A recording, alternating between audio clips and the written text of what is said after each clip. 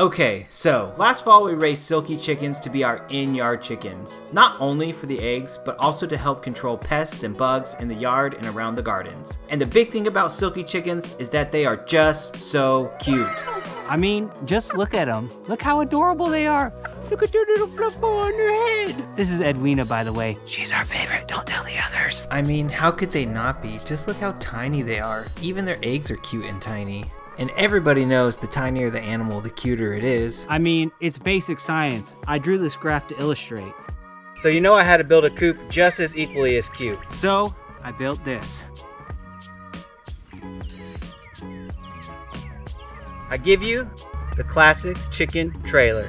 Let me tell you about this bad boy here. Like most of my projects here around the Quinstead, my goal was to do this as cheap as possible. So I was able to build almost the entire coop out of pallets, scrap wood, and leftover materials from other projects. Big shout out to my neighbor Paul, who some of y'all might have seen in the best homemade chicken coop video. He gave me a couple big old pieces of scrap plywood that came in real clutch when building this coop. He also started his own welding company recently, and he can fabricate just about dang near anything. So I'll try to leave a link in the description below once he has his website up online, in case any of y'all want to go check out his work, or if you need anything fabricated. If y'all want to see a full, detailed, in-depth video on how I built this coop, let me know in the comments below, and I will try to make that happen.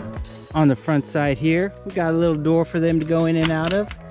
Ooh, wow. Ooh, wow. We also got 2 little windows on the front side for perfect ventilation and to prevent the coop from getting too hot. I lined all the windows with this 1/2-inch hardware cloth to help protect them when we leave these windows open during the nighttime. On the front of the trailer, we got a nice little trailer tongue here, also equipped with this super cute pink propane tank. Not actually propane. This is actually an old refrigerant bottle that I found behind the dumpster at work from one of the AC guys.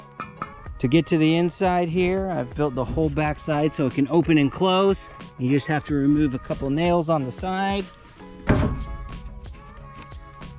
and then pull up on this handle, and the whole backside opens up. For the inside of the coop, I lined the inside with this AstroTurf. If y'all seen any of our other videos, you know I love using AstroTurf in coops because you can just pull it out, rinse it off to clean it off. That way you're not having to put tons of wood shavings in there. For the roof spars, I went ahead and borrowed a bunch of tree branches off of a dead cedar tree and just screwed those right in. Make kind of like a stairway up. For extra hot days during the summer, you can also pull back this AstroTurf and expose this vent I put in at the bottom. That way cooler air can come in through the bottom and all the hotter air can escape out the top through the windows. For the nesting box, I got super crafty and I turned an old cooler into a nesting box here, and that sits right up on the side there. Using the lid off of the cooler and an old kitty litter box, I turned them into a nice chicken feeder here. And that goes right inside like that. And then for your waterer, just use the standard chicken waterer right there. And that goes right in the middle. Now they got everything they need inside. For the roof of this trailer, I was able to get my hands on some reclaimed tin. I just cut those down to little pieces and folded them all over the roof of the tractor there. On the other side of the trailer here, we got this big huge window here just to help with more ventilation and cross breeze. And then down on the bottom here, we have our access for the nesting boxes. That way you can get in here and grab your eggs without having to open the whole back end up.